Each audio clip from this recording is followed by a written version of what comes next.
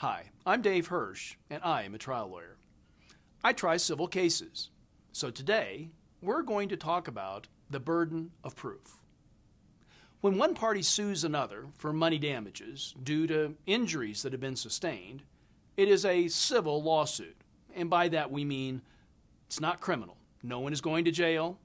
It's about money damages, and it's really a dispute between private parties, either individuals or corporations, or sometimes the government. In civil trials, the party bringing the claim is called the plaintiff. In civil trials, the plaintiff has the burden of proof. That means that the plaintiff has to prove his or her case. At the start of the case, the party defending against the claim, called the defendant. At the start of the case, the defendant is winning. If the case ends right then, right at the start, because the plaintiff has the burden of proof, the defendant wins.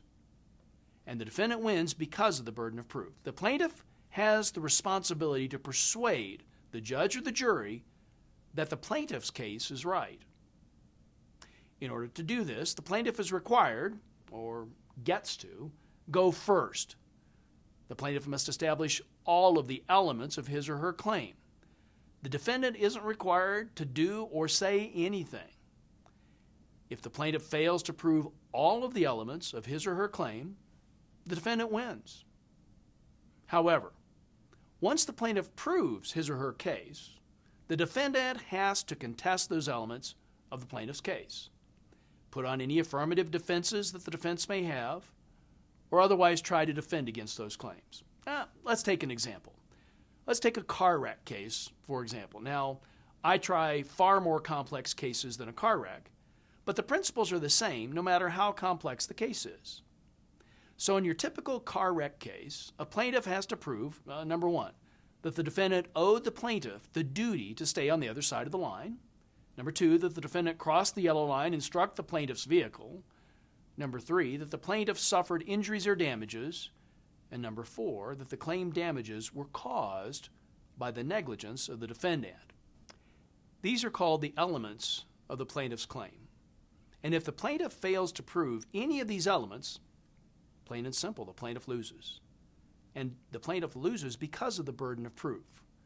However, once the plaintiff puts on his or her case and proves all of these elements, the burden is on the defendant to either disprove the plaintiff's claims or to prove up any affirmative defenses.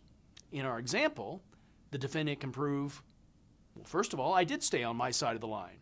I didn't breach the duty that I owed to the plaintiff. Number two, the defendant can say, there wasn't a collision. I didn't hit anybody.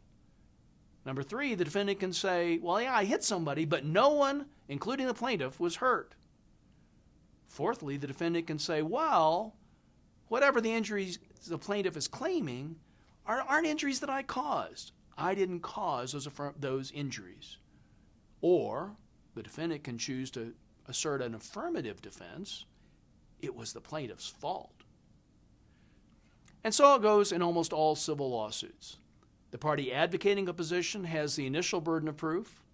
The party responding to a claim may need to respond and meet that burden of proof from the other side. Ties go to the party who does not have the burden of proof. And that's basically the burden of proof. If you have a legal matter that I can help you with, please feel free to contact me. You can call me at 303-792-5595, or you can reach me on the web at burgsimpson.com. I'm Dave Hirsch, and I am a trial lawyer.